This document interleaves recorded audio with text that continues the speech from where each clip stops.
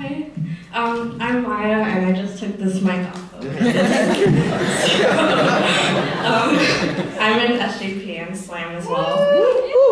So I'm going to read a poem about my mom, which has something to do with this.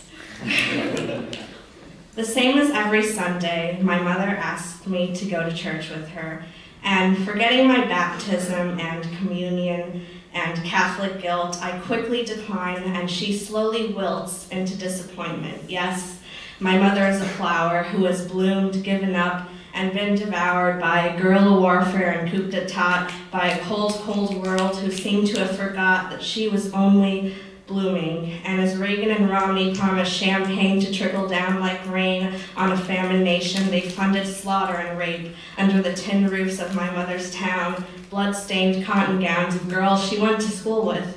And so she emigrated to the country that enabled her suffering, freedom pending, freedom assumed, freedom buffering, and she joined the sea of thankless 9 to 5, except my mother starts her day at 4 in the morning, rising unseen as history's forming all she has been through into nothing. So getting up early for church on Sundays isn't much to her. But Mom, I don't know whether I'm amazed or disappointed that you can still believe in anything, because America, somebody else is beautiful, funded your destruction. So where was God when the soldiers raped the girls in El Salvador? And where was God when they shot Salvador Allende? And where was God when we funded apartheid? And where is God when we commit cultural genocide? And where is God when we torture innocent people for information that will never matter? My views are scattered. I want to believe that there is something beyond this, but there is no circle of hell deep enough for a racist or a president whose drones kill children, or companies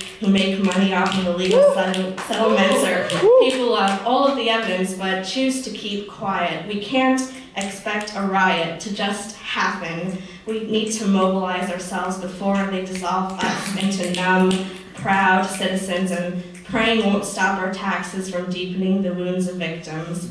It's funny how those who have seen want to be blind, so Mom, it's gonna have to be a no again. I can't go to church with you this Sunday, because if there's anything I believe in, it's the power of a determined people, not of any divine priest under a steeple.